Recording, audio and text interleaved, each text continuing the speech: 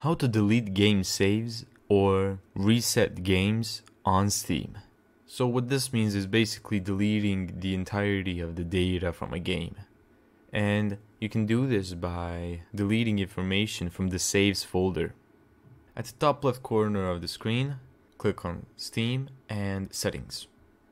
From here you should find an option that says Cloud. Click on it and uncheck Enable Steam Cloud Synchronization for applications which support it.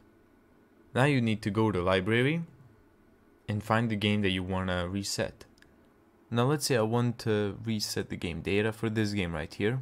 You should right click it, go to Properties, go to Local Files, and here click Browse. Find the Saves folder.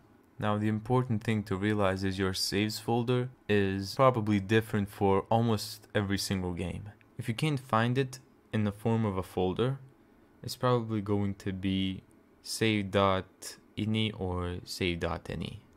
Now once you find that folder, simply delete the content in that folder, but not the folder itself. And there you go. That's how to reset the game data on Steam. Thank you so much for watching. If you found this tutorial helpful, make sure to give it a thumbs up and subscribe. And as always, see you in the next video.